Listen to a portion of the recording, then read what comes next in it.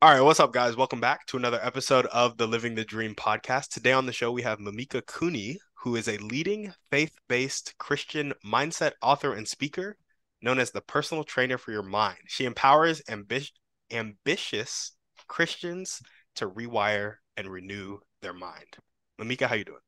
Hey, glad to chat to you again. No, we had fun the last time we had a conversation. I'm like, there's so much to talk about. So I'm ready for today. It's going to be fun. Yeah, absolutely. I'm excited to jump in. So why don't you go ahead and start with just telling us a little bit of a refresher about yourself and what you like to do for fun. Mm, good question. Well, as the bio said, I like to call myself a personal trainer for your mind. And the reason for that is that I went through a stage where I was a hot mess. I hit the wall big time, burnout, breakdown, typical. I'll admit I was belonged to the perfectionist anonymous, always pushing and going until eventually dropped. And I'd realized, there had to be a better way of doing life. I had to find the joy and spark and even looking back, I had lost the plot of what I started out to do with my career when I was younger. And it kind of, life comes at us. We grow up and have to do the adulting thing. And then we have choices we have to make. And somehow along the way, we can either get lost or things can be delayed, or we can get, diverted in the wrong direction. But suffice it to say, looking back at my sort of history and it's all been great learning to get me where I'm at today. So really what I'm passionate about is really helping people to get unstuck from where they are, like that frustration of, I know I should be doing bigger things. And I have these goals, these dreams and goals that you've had in your heart, maybe this God-given vision that you know that you were born for more, right? And yet you don't feel like you're aligning your life and your current situation is aligning with where your potential is. And it's like the difference of being waiting to step over a bridge that you cannot see. And sometimes we just have to take that leap of faith and take the step, and the bridge and the steps start to make themselves known. So long story short, I had my whole background is I'm from South Africa. I was born and raised there. My husband and I met and married childhood sweethearts, and we immigrated twice from South Africa to England and England to the USA. And we've been here since 2006. And in that process, my husband is an entrepreneur, and we've both been entrepreneurs our whole working careers. Started, 4 different businesses, and we've had to learn things the hard way. We haven't really, there's never been a straight line to success, right? It's kind of looks like this. And we have 3 kids, 2 young adults and an almost teenager. So we've also had to endure some life lessons that didn't really come with an operations manual, especially for us parents out there. We wish our kids would come with some how-to directions, but unfortunately we only get those revealed to us along the way, just like life, right? And really, about 7 years ago, I really hit the wall. I'd been pushing, hit burnout, breakdown. I'd lost a family member to cancer. I had one of my children was having a mental health crisis. I had a business failure, and I literally just couldn't take it anymore. And I just fell apart. And I'd realized something had to change. I just couldn't continue at this pace. It wasn't sustainable for me, for my health, for my marriage, my family. Like everybody was getting affected. My unhappiness was like bleeding out on everyone else, right? And it's only when I had my own come to Jesus moment about, okay, what am I doing here, and why? What was I sent here to do? Like, I'm very mission based. Like, I know God sends us here with a mission, and we kind of had to figure it out along the way. And when we can get realigned with putting ourselves back on track, that's when we find we have momentum. So typically when we're feeling stuck is like we feel like we can't move forward, we can't go back.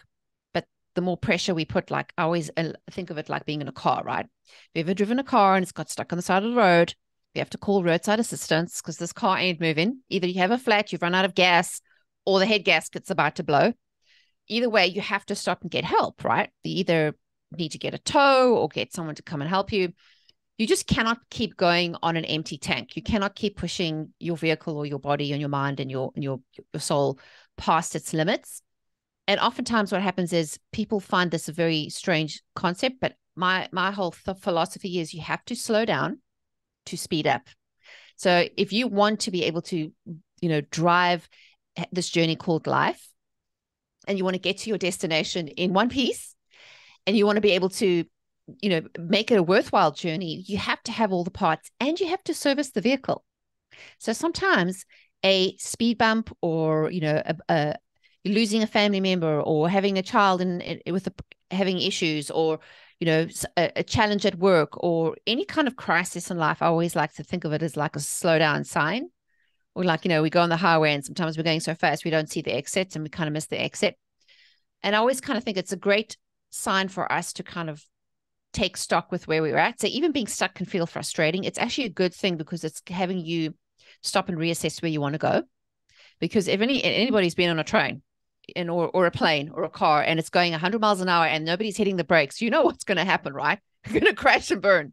Mm-hmm. So this whole concept of being stuck can get very frustrating, especially when we've ignored the signs. We've just like, I'm just going to go, especially for us go-getters out there. I'll be the first one to admit, I've had to give up my membership to Control Freaks Anonymous because it ain't working.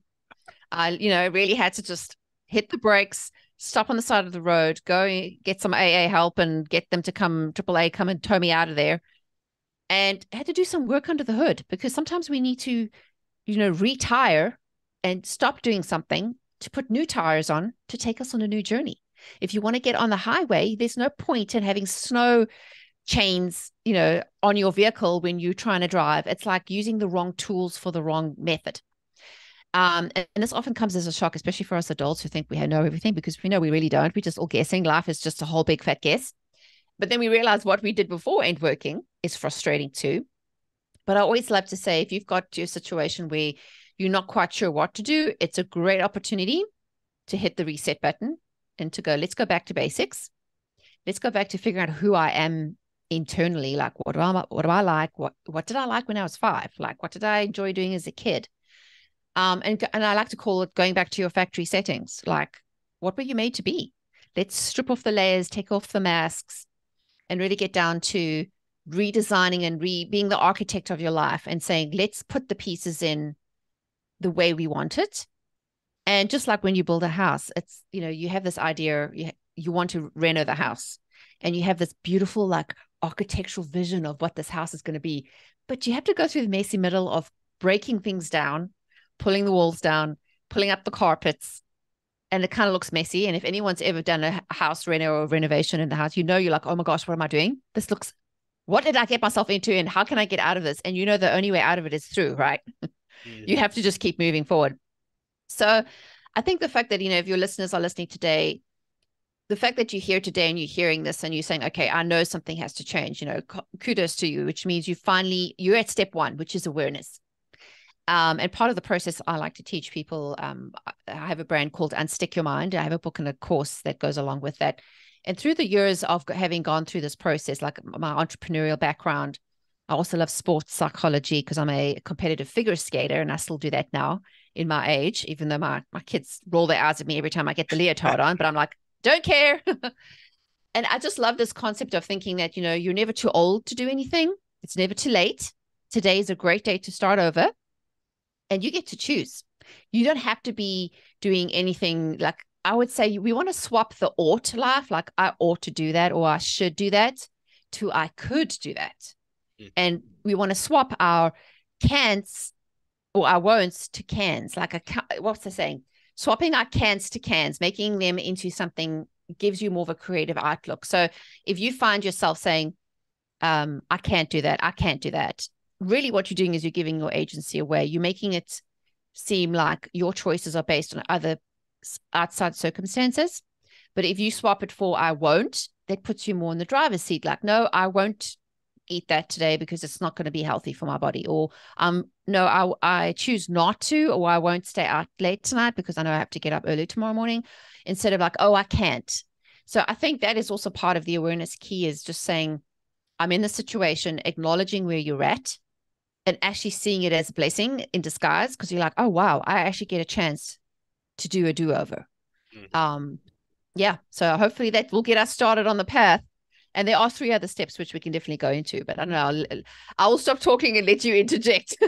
Yeah. No, I love it. I love that you kind of hit the first step there, which is awareness. And so I'm just curious, when you kind of hinged on the point of like awareness, but there's also like a sub point there of like choice, and realizing that you have a choice to move forward and making sure that you take advantage of the power of that choice. Is part of that awareness also realizing that your choices put you where you are today? Yes, because there is a saying which I think is very, very true, and it took me quite a few years to actually acknowledge this, is that you have to take 100% responsibility for 100% of your results. Meaning, where you are in life, the choices you've made are because of the choices you've made. We cannot blame other people, the weather, the politics, the government, the circumstances. And this often comes out when people say, this doesn't make me happy. So let's look at this a little deeper. What is happiness exactly? We know there's a book and there's a movie, In Pursuit of Happiness. But if you look at the word happiness, it comes from the word happenings, which means events, which means things, circumstances outside of us. So if we constantly are looking for other people to make us happy, or a job to make us happy, or a bank balance to make us happy, or the weather to make us happy, we are always giving away our responsibility.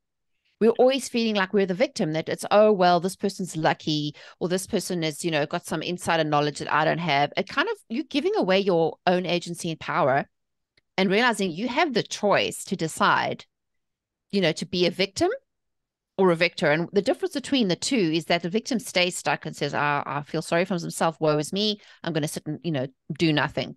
Where a victor goes, okay, I understand this is happening. Let me take responsibility and figure out how I could fix this. Or even better yet, learning from our mistakes, so then we can use them as fuel to move forward. And that's why only when you can make that decision and say, you know what, I can't blame the family I was raised in, the country I was born in, the lack of money, the lack of time or opportunities. That's never the thing. The problem is never the problem. It's the way you're thinking about the problem that's the problem. Because here's the thing is, as human beings, we have choice, and we have the power of choice, which is what's the big difference between us and animals, right? Is that we have that free will. And that's one thing God will not interfere with, is forcing us to do something. He doesn't want drones. He wants free thinking people to make these choices, right? So I always say you have responsibility for yourself. And it's amazing how much freedom comes when you take that responsibility. And I'm not going to, even though there was a bad breakup or a bad business decision, I'm just going to pull myself together and say, what can I learn from it? Take what you need, throw out what you don't, and then move forward in taking another step and realizing it's all growth. Everything is more of a growth mindset, which is even why I prefer to call growth goals, not just goals. Because I know us perfectionists out there can sometimes be a little hard on ourselves when we don't achieve the goal exactly the way we want to. We're just but I kind of, it's like just letting it, almost like, say, do like Elsa, just let it go. Like have an idea where you want to go. But like going in the car, right? You're going to go on vacation. We need to put the GPS coordinates to know where we're going. But along the way, we might be diverted to take another route because there's an accident here, or we can go and stop and get a refreshment along here. Like having more of a flexible approach to how we do things is going to be far more enjoyable, because then coming back to the happiness thing, once you realize that you're in control, you then get to choose joy over happiness, because there's a difference between the two. Happiness is always, oh, well, this is happening to me, or it's happening in the world, and there's no control, there's no agency, it's a very frustrating place to be. Instead of where we say, I choose to be joyful, no matter the circumstances, that even though this might not be hard. And actually the neuroscience has shown that when you can get into an attitude of gratitude, it's not just cliche, it actually works. It rewires your brain to start looking for the positive sides of life. And you start to then grow that area of your brain. So, the whole always look on the bright side of life, the song, that is super true. The same way as the other saying I love is, what you focus on grows. So if you're focusing on the negative news and listening to all the negative Nancy's in the back seat, it's going to make this a miserable ride. So if you can decide, you know what, doesn't matter, it could be raining, I'm just going to sing my happy little song and just say, this too shall pass. But the joy is finding the gratitude in the moment, that what can I be grateful for? Wow, I'm actually in a car that works. Or yay, I have a job. Or wow, I actually have a roof over my head. And sometimes it comes back to the basics.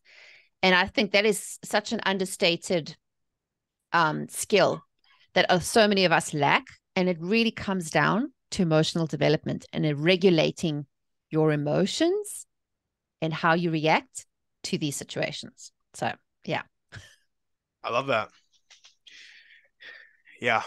I like that a lot, and just how gratitude and what you focus on grows and it actually rewires your brain. Like I think a lot of people be skeptical about like the positive thinking or the gratitude or the speaking positively or not saying negative things, but all of it really is like literally rewiring your brain.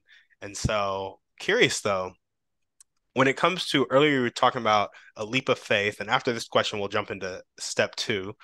Um, but earlier you were talking about a leap of faith. And I feel like a lot of times there's fear stopping people from taking a leap of faith. But then sometimes that fear can be disguised as something that is good, like stewardship or like, taking care of your family or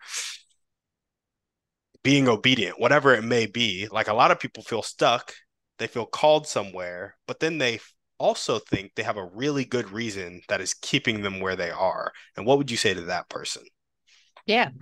Well, here's the thing about fear. We all experience it and we will always continue to experience it. But here's the choice.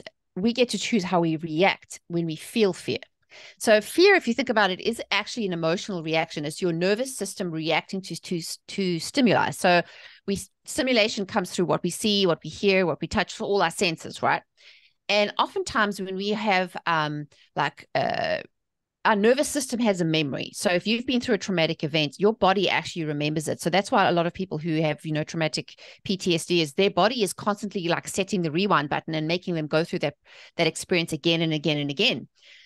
And so really what we have to teach ourselves is how to regulate our emotion through the fear. So that whole, I know it sounds cliche, but it's so true.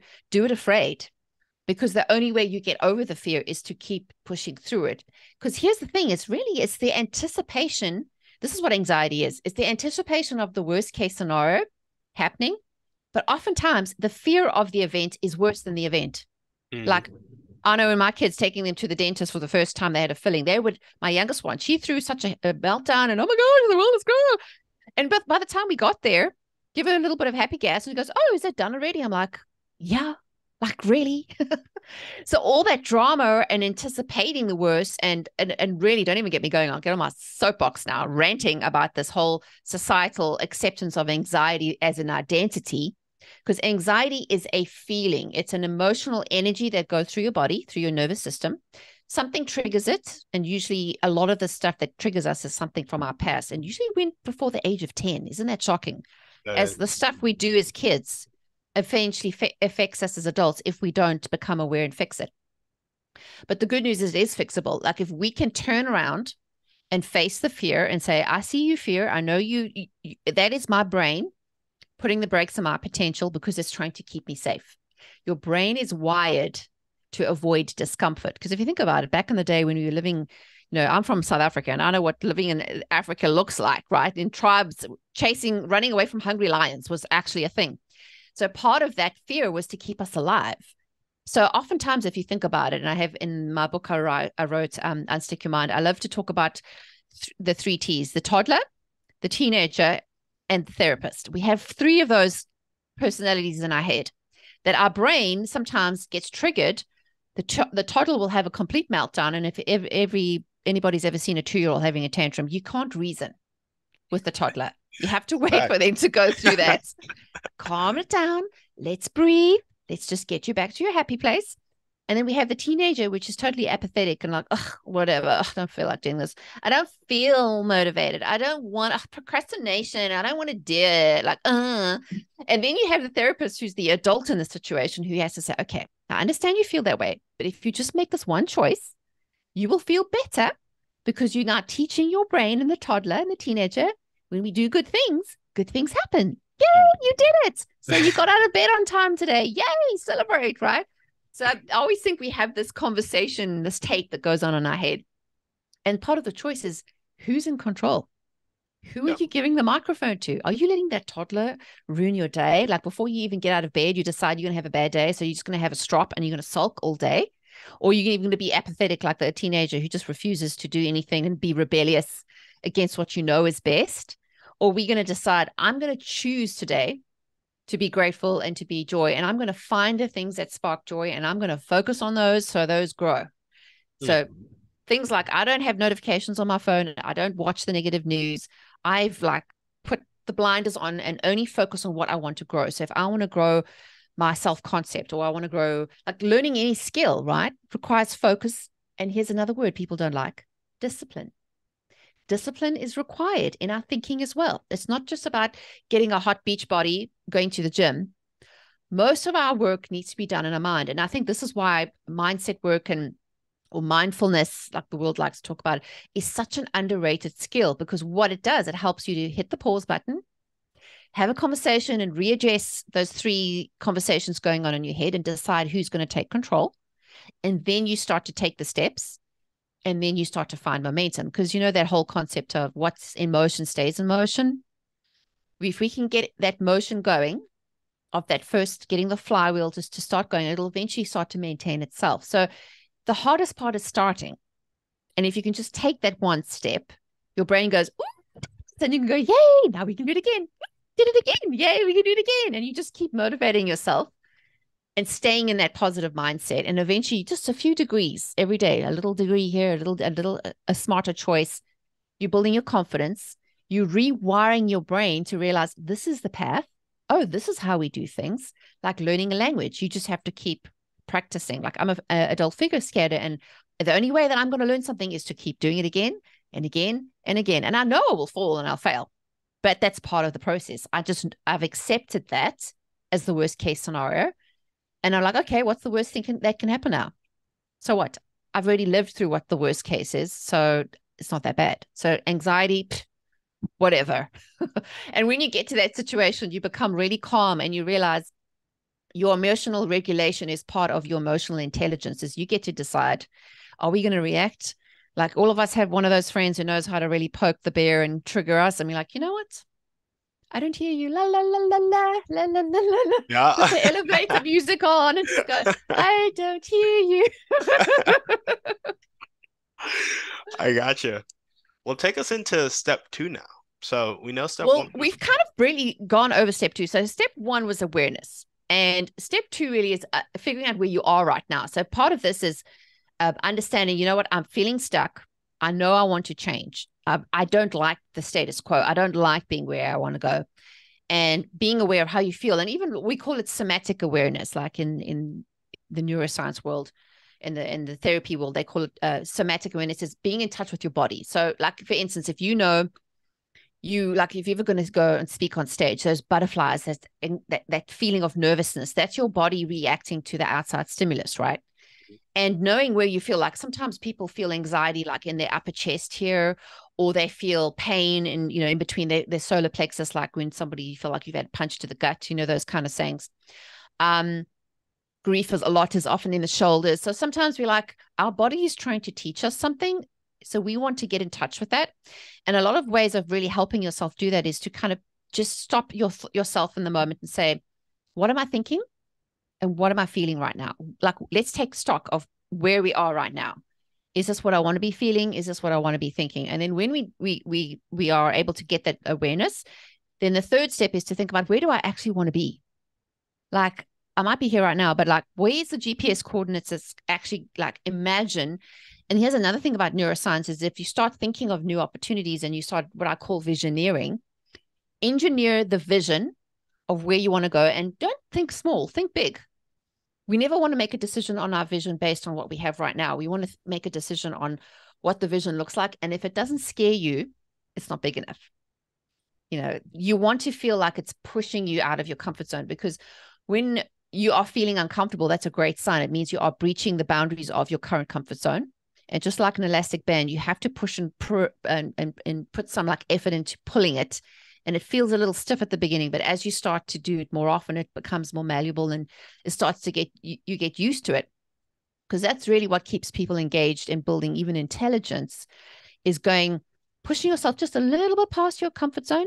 That's challenging, but achievable. So we don't want to be like, hey, I want to be a millionaire next week. I'm like, yeah, okay, let's get real, honey. That's not exactly going to happen, but we can get you there maybe in 5 years or 10 years. What will it take to get you there, right?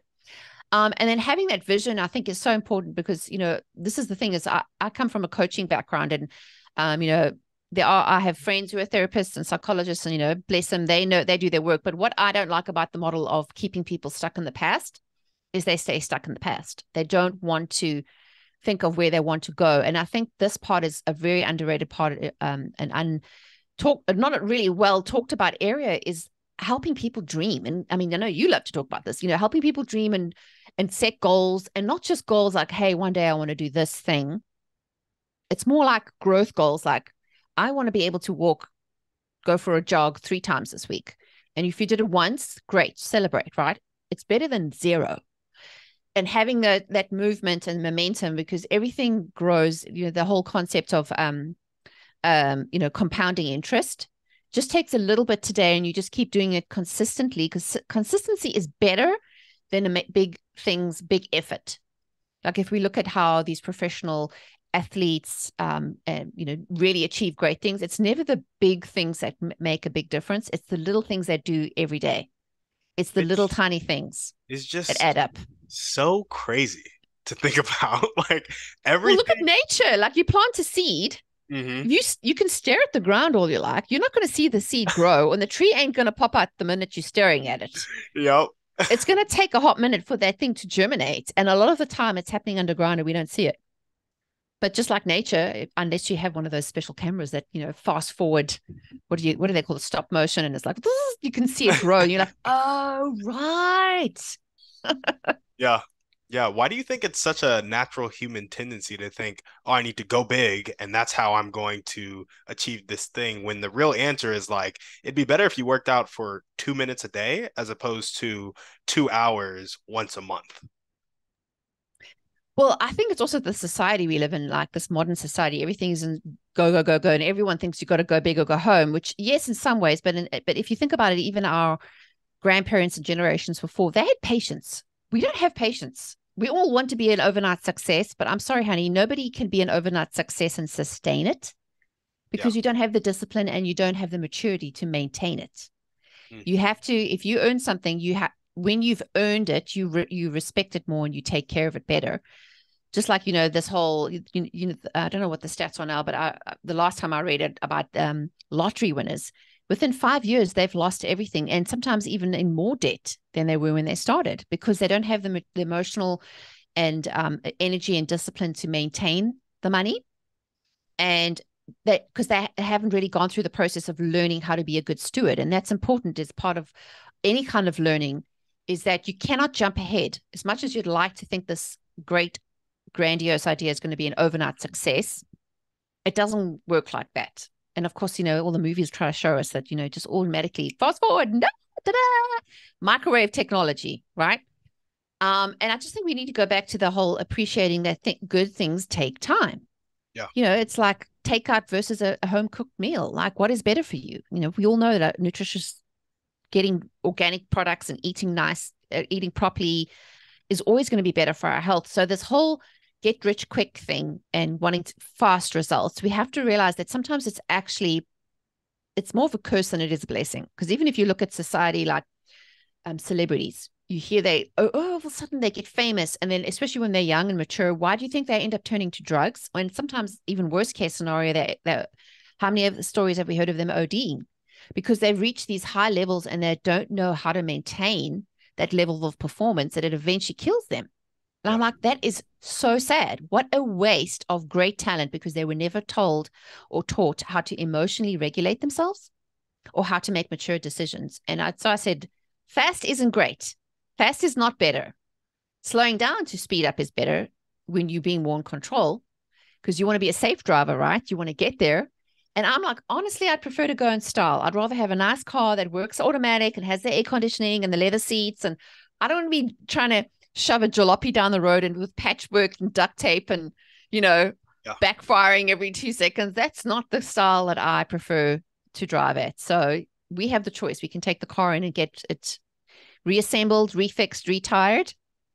So then we can get back on the road and we can really finish the race that we were put on this earth to finish. 100%. I love that. I want to backtrack a little bit.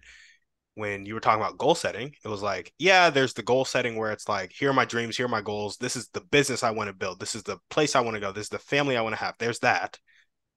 But a more potent form of goal setting is the instead of a big goal 5 years out, you bring that big goal 5 years out into a daily action of like, I'm going to run 3 times this week. And if you get one of the three, you celebrate it, right? I want you to tell me about how we should go about celebrating those small wins. Because it's also, you want to celebrate consistently. So you don't want to have a big celebration every time. You want to have small ways that you can celebrate yourself and push yourself forward. So, what are some ways that people can do that? Definitely. Well, how we celebrate the wins in on our path to growth. And this is why I say, like, it's good to have a bigger goal, but it's also good to break it down. Like, even the way the brain works, they've actually found studies that it takes 64 days to break an old habit or create a new one. And so I always like to say with my people my students that I teach, go for a 90-day concept. Like, if the business world can do 90 days, it's within reach. It's not, doesn't seem so far out. So if you had to break that down even further, like, what do we do this month? What do we do this week? What do we do today?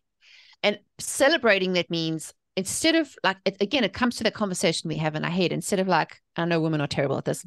You didn't do the 9 things on your list. You had 10 things to do, honey, and you are so terrible because you didn't do that. You address that bratty little teenager who's trying to accuse you in your brain.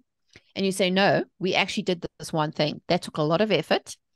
And I'm super proud of you for doing that. And often talking to yourself in that fashion, as a way of telling your brain, this is how we treat ourselves and this is how we celebrate. So whether it's like, for me, celebration can be go taking a nap. Like, I just finished writing this book and I was in 3 weeks of and realized I had to take a break. So my version of celebration was, yay, I wrote a chapter, go take a nap. Yep. Yay, I wrote a chapter, go make a cup of tea. Or, yay, I actually made it to gym today, then I actually get to eat a piece of chocolate. Or kind of rewarding yourself for the little things, whatever that looks like. And it's like anything in excess doesn't taste as good. But when you've earned it, when you've waited for it, when you've worked for it, that is actually the key to growth and success. It's not the actual thing. It's the growth we achieve along to achieving the goal, which is the most rewarding. So here's the thing people don't like to hear, but the work is the reward. The end goal isn't the reward. It's the actual work and your self-growth to how you've grown is actually when you look back. And this is why I'm a big proponent of journaling or writing down your goals, or at least putting some form of measurement. So if you say, by the end of this year, I want to do this, and like say, what, lose weight, make money, whatever, you can then backtrack it to make it a monthly or a weekly goal, that even if you don't reach that final goal, if you look back, those small degrees of improvement you've made is still a win. Because if 0 is 0, right? If you did nothing, you would have nothing. So even if you've got 2% growth, it's better than 0. And again, it's just part of rewiring your brain to say, this is how we do things. We're making a new neural pathway to say, this is how we celebrate. This is what success is. It's not pining for what we should have, would have, could have, or what somebody else has. Comparison is the worst. Stay out of that. That drains your energy completely. It's you against you. How are you better today than you were yesterday? Yay, I didn't lose my temper today. Yay, I didn't get road rage today. Yay, I actually, managed to remember to buy milk before it ran out. Yay. These are all tiny little wins. And I know they sound like, oh my gosh, it's so late. But when you're retraining yourself, again, like when you're a parent, like if you're teaching your child to walk, we don't yell at them when they fall down. Oh, you're so terrible. You're never going to learn to walk. I don't ever hear a parent talk like that. We're like, yay, you did it. That's okay. Let's do it again and do it again and do it again. And then eventually becomes muscle memory. I mean, I don't know about you, but the last time I don't really think about walking. I just do. One leg goes in front of the other. The body takes over, the brain knows, and I don't have to tell my heart to pump blood. I don't have to have my nervous system do things on cue. We've become used to that, and we learn as humans to function. So if we can learn to do one thing, we can learn to do all things. If we make sure we put our mind to it, and we just allow ourselves to know, you know what, I'm in control. And for me, as a woman of faith, I say, I always ultimately say God's in control and he knows how this wiring inside here all works. So how about I go with his plan, because he built it, he made it, he knows how it works better than I do. And that way, then you just can sit in the back seat with your head sticking out the window, enjoying the ride. Yeah, absolutely. The little celebrations over the smallest things, you brought up the point that it may sound silly, right? But when we think about it, we did the exact opposite to build the current negative state that we have. Like we start criticizing ourselves for every little thing. And that's how a lot of people live their life. And it's like, look at how your mindset is on the day to day. And then like imagine if it was just always positive or always celebrating yourself or always, expressing gratitude. Like the same extent to your negative, you would be positive and your life would go in that. So it's a good It little actually thought. works. It actually works. There's a thing that they say, our minds are naturally more negatively biased. Mhm. So you actually have to do a 3-to-1 ratio. So for every negative word you speak to yourself, you have to have 3 good words. Just Mhm. because of the way that our brain is we are naturally negative ninnies that want to just see the worst case scenario. Because it comes back to that safety aspect of our brain, always expecting that there's going to be a danger around the corner.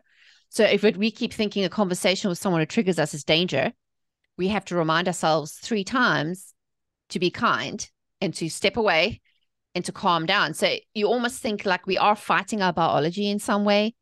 And of course, living in a negative society, if you keep feeding it with negative news or negativity, you're just feeding the hungry monster. So it's kind of like if you know that you have to go 3 times to retrain yourself, eventually it's not going to be that hard because you'll be fit. You'll be your mental muscle, just like if you go to the gym.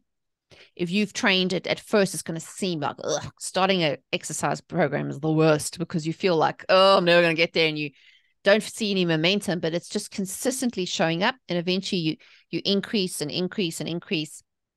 And eventually it'll become habit. But most people don't go past that uncomfortable stage because it's Yeah. easy just to be negative and just to go back to the way it was. Mhm. So again, it's a choice. Yeah, absolutely. Well, take us into steps 3 and 4 now.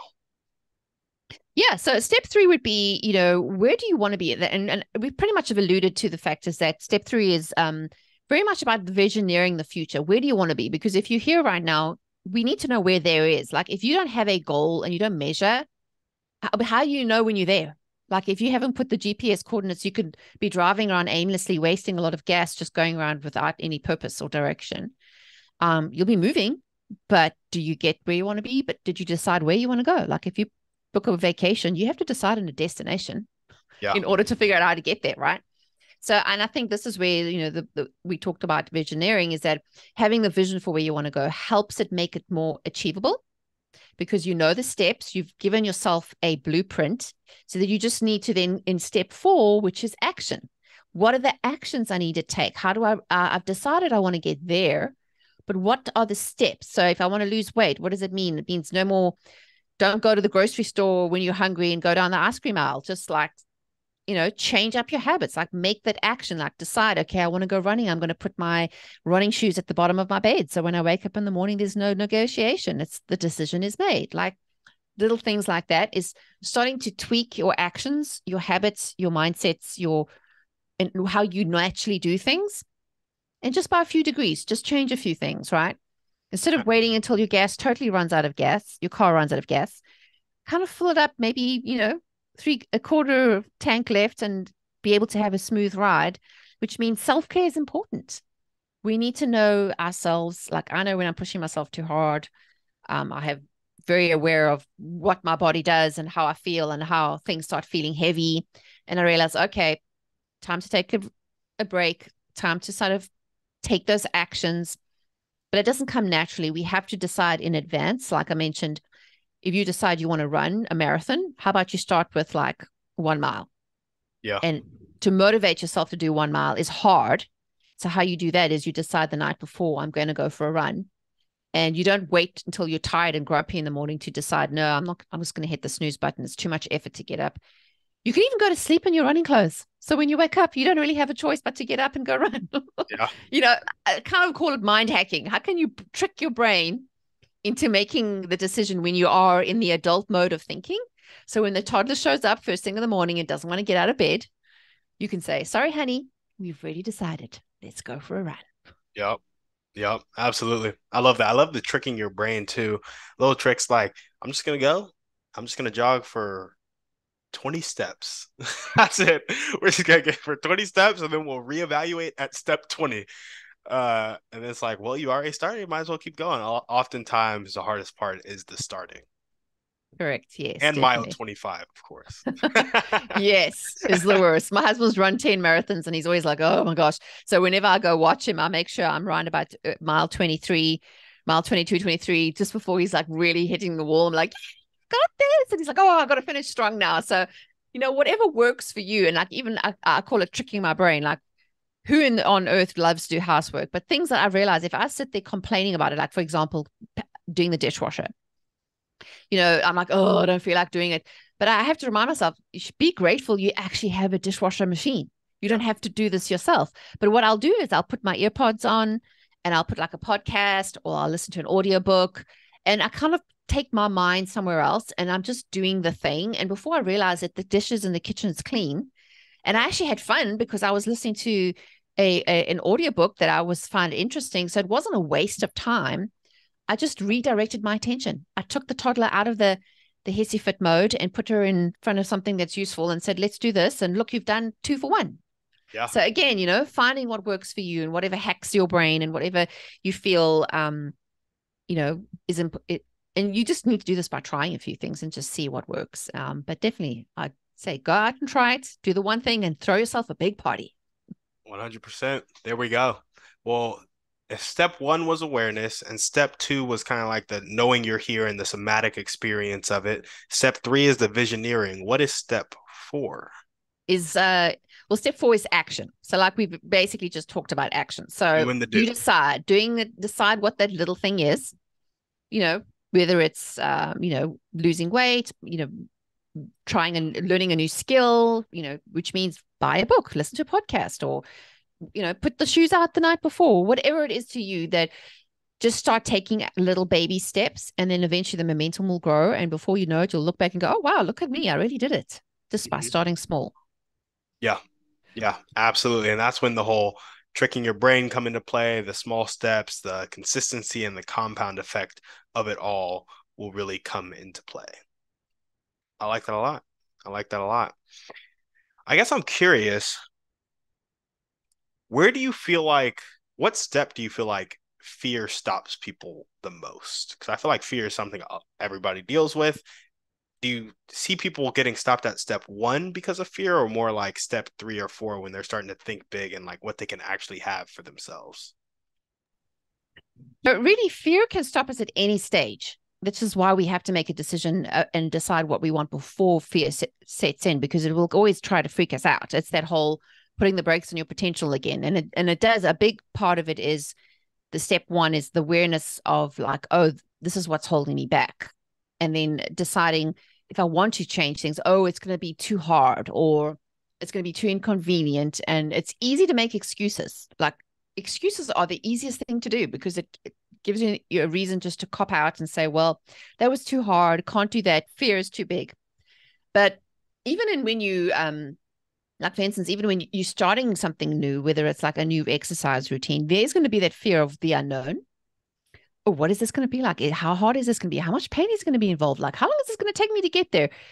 Fear shows up in all certain ways. So you have to decide ahead and know that fear is going to show up. You are going to be challenged. So instead of like, again, the whole anxiety thing, anxiety is us anticipating the worst case scenario. So if we turn around and face the fear and say, I know it's going to be scary. I know I might fall. I know I might hurt and sweat and there might be tears. But I'm deciding now, even before I go through pain, that it's going to be worth it. I mean, every woman in the world who's ever had a baby could agree with me on this, that it's going to be painful, but the end result's going to be so worth it that you can get through that hard stage because the payoff is going to be so much more. So again, I think, overcoming fear and pushing through to the next level is always going to be a choice. But if you can make that commitment to yourself, that no matter what circumstances come at you, you've already decided that it's possible and that it's going to be done, that you are already thinking and envisioning yourself that it's done. If you think about it, like when you see athletes, a lot of them always say how they vision and they know what it feels like to win because they've already gone through the motions and they've thought about it in their body, what it's going to feel like. I'm going to, Michael Phelps is swimming and then I'm going to stand on the podium and this is what it's going to feel like. They kind of micro manage every part of that process. So by the time they get to the race, they know that they're going to win anyway, because they really feel what that feels like and they've really processed through the motions of where it's going to be hard or where they're going to have to push harder. So it never comes as a surprise. Yeah. So we can remove the fear of the unknown by just simply saying, I know fear is going to try and stop me, but I'm in control and I'm choosing to push through no matter what. Yeah, I love that. Last question for you here. How do you feel like environment plays into this process? Both the stimuli in your environment, which we've kind of talked about throughout the podcast, but also the people and the influences you're getting from those people. How does that play into this process? Yeah, environment is actually a very important thing too. Like if you think about it, like a lot of trauma-based experiences happen when we were younger and our body goes, oh, this is imprinting. This is what happens when I do this. It's cause and effect, right? And I've learned to anticipate that. So let's not go down that road because that's going to be painful. That's going to be hurtful. So a lot of the time is, if we are in an environment that is constantly feeding us negativity, that's why I say switch off the negative news. It's just going to drive you crazy. Don't put yourself in a situation that's going to be tempting. Like if you're trying to lose weight, don't go shopping when you're hungry, or don't even go to the grocery down the candy lane. Just don't even go there. So again, it's like understanding what your triggers are and what is the best way to avoid that, so you don't feel like your environment is a problem. Now, of course, there's some things in life that, we live with a crazy family member who's going to always trigger us, and we just have to learn to go to a happy place. But again, it's, we can choose our environments, but we can also choose how we react in those environments. So again, coming back to the awareness, if you know when you go driving down this road that people are going to be flying past and going to really get the road rage going, yep, you can then either go another way, or you can really decide, I'm not even going to take the bait and I'm going to just stay in the slow lane and stay in my happy place and listen to something else and distract myself. So again, it comes back to knowing who you are and what your triggers are, and allowing yourself to be aware of, like, oh my gosh, that person said that and that really irritated me. Ooh, I'm curious. Because curiosity is a great way of starting to look at things and to start to question, why did that trigger me? When he said that and she did that, like, that felt horrible. Like, oh my gosh, why am I reacting like that? Like, oh, okay, there's a wound there. Yep. We just pressed a bruise. Something hasn't been dealt with. And, knowledge is key. If you know what the triggers are, you can deal with them. But if you're in denial, you refuse to look at the triggers, you're going to just keep going blindly and be bumping yourself like bumper cars and wonder why things hurt. But that is what's so amazing about our minds, is that we have the power to choose, and we can just start to be aware. So even if you've never really thought about it, like I said, journaling, when I was a kid, I used to have journal all the time. Dear diary, you will not believe what so-and-so said, so dramatic. But those things are good because, again, writing is another skill, another tool, because we're in the society, we're so used to typing, and that is more of a functional, like a muscle memory process. But if you really want to get into your conscious and your subconscious thinking, is to do the old-fashioned pen and paper, because you have to slow down to understand what you're thinking, what you're feeling, what is it that I'm saying, and almost like documenting the tape and the drama that's going on up here. And then you start to realize, oh my gosh, do I talk to myself like that? That's not very encouraging. I wouldn't talk to my worst enemy like that. Again, whatever you can do to become aware, whether it's voice notes, writing down, as long as you can start to take baby steps towards action, then you have the tools you need in order to move forward. Yeah, absolutely. I love it. Well, Mimika, that's all we got for you today on the show. Is there anything else you want to chat about before we sign off? No, I think we've covered quite a lot, but what I will say is if anyone wants any more tools, I have a bunch of tools on my website. Like I have a YouTube channel, I have my book coming out, I also have a free training as well as a download, 8 tips to supercharge your mindset, that you can go and grab at my website, mimikacooney.com, and I'm on all social media at Mimika Cooney. So come connect with me, and I'm always sharing, inspiring content out there, and I always love to hear from people what they found, any aha moments, like, anything that, even what you're going to do, like if you're going to take one of the tools we talked about today and you're going to put it to practice, I'd love to hear your results. So that would be fun. There we go. Well, thanks for coming on the show. Thanks for having me. Of course. And if you guys loved what Mimika had to say, make sure to check her out. All the links to do so that she just talked about will be down in the show notes. Thank you guys for listening. We will see you on the next one. And on that note, we're out.